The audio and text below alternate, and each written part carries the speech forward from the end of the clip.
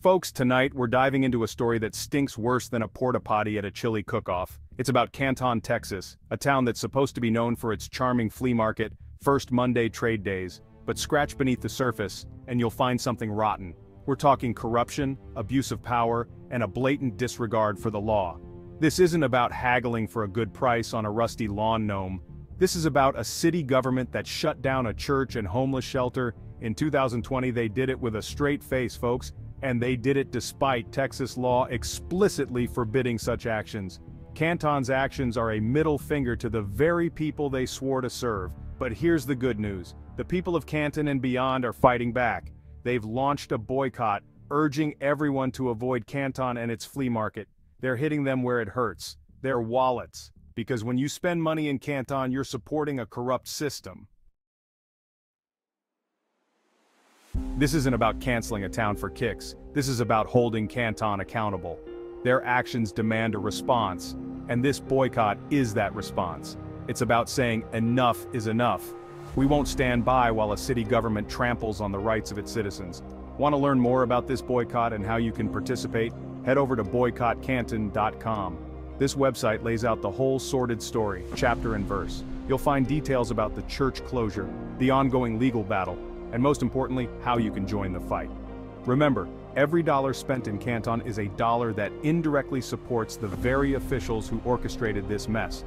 Every empty stall at their precious flea market sends a message that we will not tolerate injustice. Now let's get into the nitty-gritty.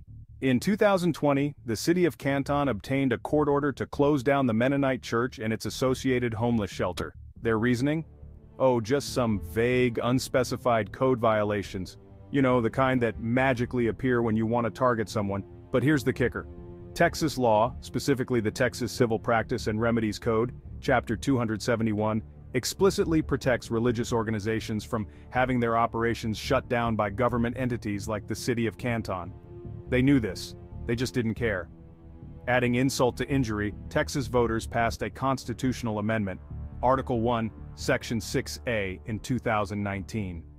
This amendment further strengthened protections for religious organizations, making Canton's actions even more egregious. They weren't just ignoring the law, they were spitting in the face of the Texas Constitution. Section 4, a violation of rights, a travesty of justice. But wait, there's more. During the church's closure, a Van Zandt County Sheriff's deputy, clearly following orders from those higher up, physically assaulted Minister Joe Donaldson, the leader of the Mennonite Church. This assault left Minister Donaldson permanently disabled. Let that sink in for a second. Not only did they shut down a church and shelter, but they also brutalized the pastor. This wasn't just an attack on a building, it was an attack on faith, compassion, and basic human decency. The city of Canton claims to be upholding the law, yet their actions scream of hypocrisy. Their disregard for the rights of their citizens is appalling, and their use of force is inexcusable. This is what tyranny looks like, folks, and we cannot let it stand. Section 5. When power attacks, who pays the price? Now you might be thinking, John, why is the city so hell-bent on shutting down this church and shelter? Well, follow the money, folks. Remember that flea market we talked about? Yeah, it brings in a boatload of cash for the city. And who benefits from all that sweet, sweet flea market money? City officials, that's who. We're talking lavish lifestyles, fat pensions, and maybe a solid discount on commemorative plates. And they're funding this lifestyle on the backs of the very people they're supposed to be helping. Meanwhile, the homeless population in Canton struggles to survive. They're denied basic necessities, cast aside like yesterday's trash.